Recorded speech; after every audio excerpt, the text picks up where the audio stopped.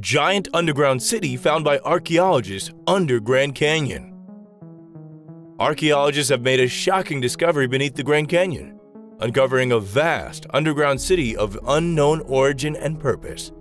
The size and complexity of the city have left experts baffled and have sparked theories of a lost civilization. Join us as we delve into the mystery of this massive underground discovery.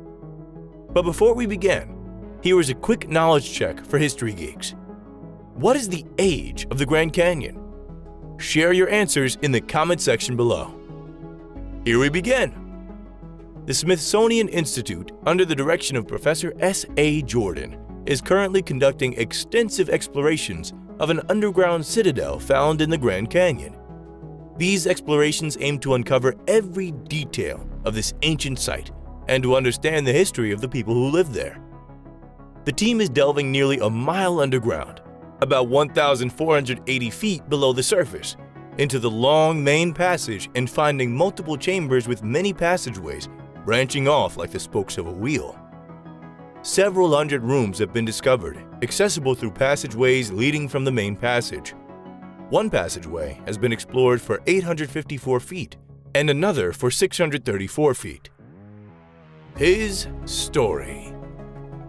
He was alone on the Colorado River in a boat, looking for minerals. He noticed stains in the sedimentary formation about 2,000 feet above the riverbed, 42 miles up from the El Tovar Crystal Canyon. There was no trail until this point, but he made it with great difficulty. The cave's mouth was above a shelf that obscured it from view from the river. There are steps leading from this entrance about 30 yards to what was the river level when the cavern was inhabited. He became interested when he saw the chisel marks on the wall inside the entrance, secured his gun, and entered. During that journey, he returned several hundred feet along the main passage until he reached the crypt, where he discovered the mummies. He stood up and photographed one of these with a flashlight. He gathered several relics, which he transported down Colorado to Yuma, from which he shipped to Washington, along with information about the discovery. The passages. The main passageway is about 12 feet wide, narrowing to 9 feet at the far end. The first side passages branch off to the right and left about 57 feet from the entrance, along which are several rooms about the size of ordinary living rooms today, though some are 30 by 40 feet square. These are entered through oval-shaped doors and ventilated through the walls into the passages by round air spaces. The walls are approximately 3 feet 6 inches thick. The passages are chiseled or hewn as straight as an engineer would design. Many of the room's ceilings converge in the center. The side passages near the entrance run at a sharp angle from the main hall, but toward the back, they gradually turn right. The shrine.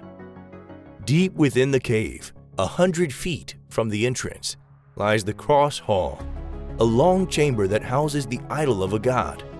The statue is of an oriental figure, sitting cross-legged, holding a lotus flower or lily in each hand.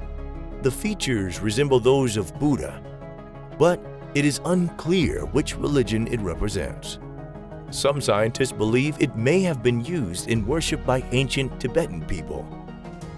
Surrounding the main idol are smaller statues, some with intricate designs and others with twisted and distorted forms, possibly representing good and evil. 2 large cactus statues stand on either side of the god's platform, all carved from hard marble-like rock. In the opposite corner of the cross hall, copper tools were found, indicating that the ancient people had mastered the lost art of hardening the metal. Charcoal and other materials were also discovered, suggesting they had knowledge of metalworking techniques. Among the other artifacts found in the cave are vases, urns, cups made of copper and gold with intricate designs. There are also pieces of enameled ware and glazed pottery. Another path leads to granaries similar to those found in Oriental temples, containing various seeds. One large storehouse has yet to be explored, as it can only be accessed from above. with 2 copper hooks protruding from the edge. The granaries are built with a hard, cement-like material. A mysterious gray metal was also found in the cave, which scientists cannot identify. It has the appearance of platinum. Scattered on the floor are small yellow stones known as cat's eyes, engraved with the head of a Malay figure. The hieroglyphics. On all the urns or walls over doorways and tablets of stone found by the image are the mysterious hieroglyphics, the key to which the Smithsonian Institute hopes yet to discover. The engraving on the tablets is most likely related to the people's religion. In southern Arizona, similar hieroglyphics have been discovered. Unfortunately, only 2 animals can be found among the pictorial writings. One is of the prehistoric variety. The crypt. The tomb or crypt where the mummies were discovered is one of the largest chambers, with walls slanting back at an angle of about 35 degrees. There are tiers of mummies on these, each with its own hewn shelf. A small bench with copper cups and broken sword fragments is at the center of each. Some mummies are covered in clay, while the rest are wrapped in a bark fabric. It is worth noting that all of the mummies examined thus far have been male, with no children or females buried here. This leads to the assumption that the outer section was the warriors' barracks. Among the discoveries were no animal bones, skins, clothing, or bedding. Many of the rooms are devoid of everything except water vessels.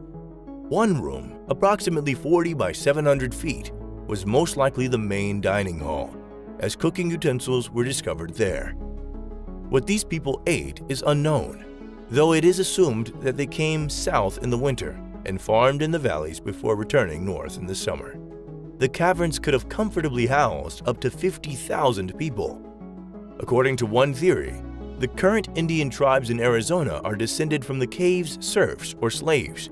Undoubtedly, people who reached a high level of civilization lived here thousands of years before the Christian era. The timeline of human history is riddled with gaps. An Indian legend. About this story, it is worth noting that the Hopi Indians have a tradition that their ancestors once lived in an underworld in the Grand Canyon until a schism developed between the good and the bad, the people of one heart and the people of two hearts.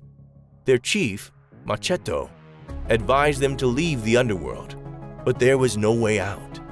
The chief then caused a tree to grow and pierce the underworld's roof, and the people of one heart climbed out. They grew grain and corn along the Paisisvai, Red River, Colorado. They sent a message to the Temple of the Sun requesting peace, goodwill, and rain for people of one heart. That messenger never returned, but today at sundown in Hopi villages, old men of the tribe can be seen out on the housetops gazing toward the sun, looking for the messenger. When he returns, their lands and ancestral home will be returned to them. That is the custom. Among the animal engravings in the cave is the image of a heart over the spot where it is located.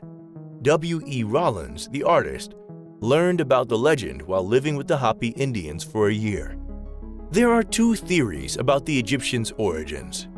One theory holds that they originated in Asia, while another holds that the racial cradle was in the Upper Nile region. Kiren, an Egyptologist, believed that the Egyptians were of Indian origin. The Grand Canyon discoveries may shed more light on human evolution and prehistoric ages.